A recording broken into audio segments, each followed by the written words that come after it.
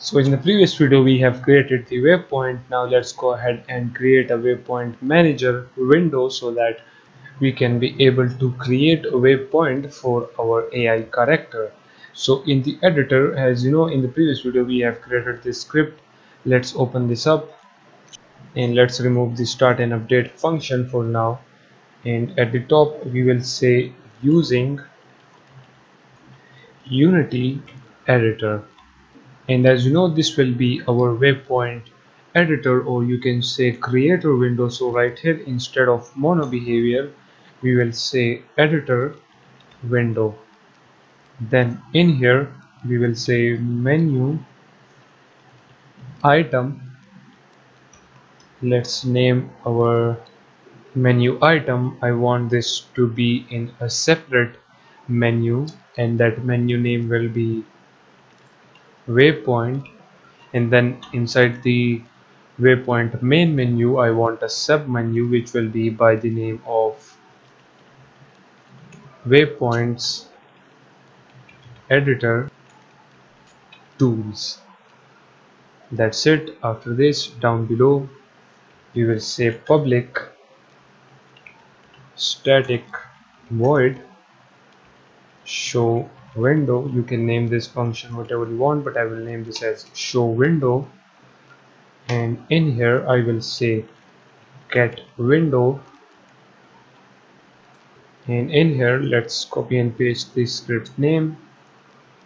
Then I want the name of it to be waypoints editor tools, and make sure this name is inside double quotes. That is it. Now if we save this and get back to Unity, now at the top you will notice that now we have a menu right here by the name of waypoint, and if we click on it, in here we have this sub menu which is by the name of waypoints editor tools. If we click on it, it will open up this window. And if you see the script, as you can see, we have the main menu waypoint, then we have this sub menu. You can change this name to whatever you want. For example, let's just change this to waypoint tools, like that. Save the script, get back to Unity, and now if we click on waypoint, now as you can see the name is changed. And you can notice the window name, we didn't change that, but you can change the window name from right here. Okay, but now I will just leave my name as waypoints editor tools and this one as well. And then if we save the script, get back to Unity, now you will notice the name is again changed. So in this way you can create your own menu at the top, or if you don't want to create a main menu, then you can just add your sub menus in the other main menus as well. For example, the windows or the game object. For example, let's add it inside our window. So right here, instead of the waypoint, we will say window.